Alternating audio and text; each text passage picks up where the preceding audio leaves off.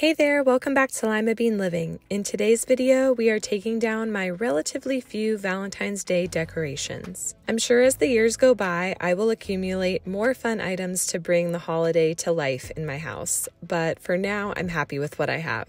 Also, it's probably best that I don't have too much stuff because I don't have a lot of storage space, and if I were to put out anything on like tables and stuff within Jack's reach, he would probably find a way to break it. I try my best to teach him to take care of what we have, but I guess my methods just aren't really working. So if you have successfully taught rough kids to respect the items in your home, please drop your tips and tricks down below in the comments. Anyways, now that I think of it, I did add some decor items to my collection this year. One of which was a little painting of treats you will see in a bit.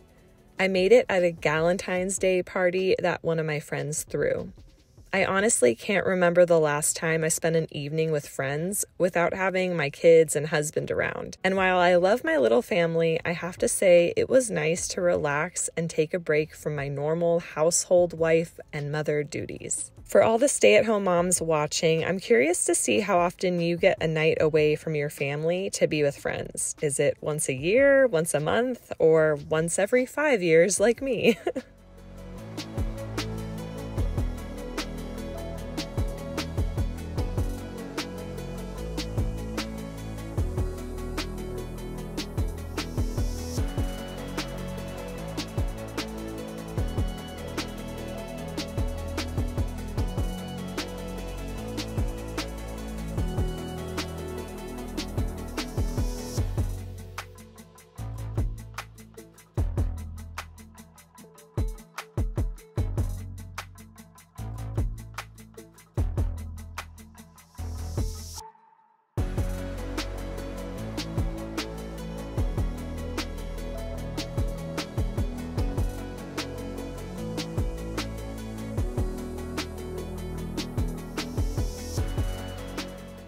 One thing I love about my chalk pen decorations is that it takes up zero space in my Valentine's Day decor tub. I love the pop of color and that I can change up the design as I see fit. I even sometimes use my pens to decorate in the bathroom or on the kids' bedroom mirrors. And now that I've started removing the designs using a razor first, the cleanup is a lot quicker too. So I don't mind decorating more areas using this technique.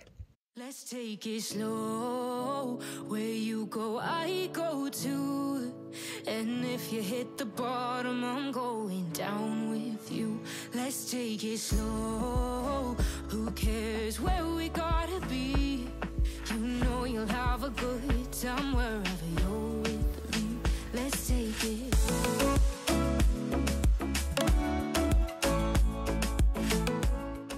I'm also really excited about this pendant light decoration that I created. The first one I ever did was towards the end of Christmas, and I wanted an easy way to decorate on top of my pendant lights. So I made this one for Valentine's Day, and I'm excited to do Easter next, maybe St. Patrick's Day, and, other holidays in the year as well. You're looking all concerned, like we're gonna drown. But we both know how to swim, no worries, let's flow for now.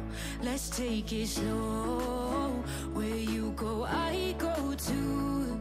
And if you hit the bottom, I'm going down. So this little pink tree was also an addition to our decor this year. It is actually 2 of the pink Christmas trees from Dollar Tree that I secured together. I will be setting it aside and redecorating it for Easter, so that's why I'm not totally taking it down and putting it in its box. If you watched my Decorate With Me video for Valentine's Day, you caught a glimpse of the cute little items that I will be placing on the branches. I anticipate that will happen sometime soon in the coming weeks, especially since Easter is at the end of March. I'm not easy. I drag you out your mind. And there are days I hate you, but baby, you're still mine. And we have the best times, no matter what we do. And even when we don't, there's nobody I'd rather choose. Let's take it slow. Where you go, I go too. And if you hit the bottom, I'm going down with you. Let's take it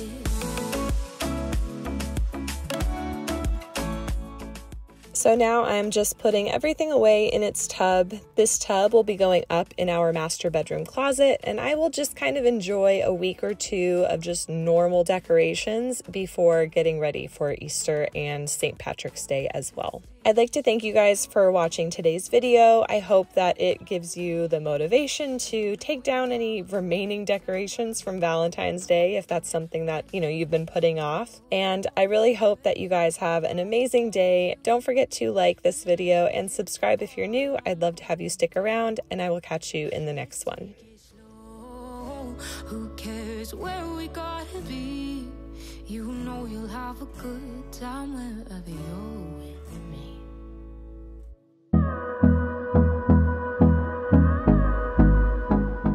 Woohoo! You've made it to the end of the video. If you didn't know already, every Monday and Friday you can find motherhood and lifestyle content on this channel. And since us moms have to do it all, that may mean yummy recipes, easy DIYs, mom hacks, cleaning and organization, or just a combo of everything. Please know that you are loved and you are made for greatness, and I will catch you in the next one.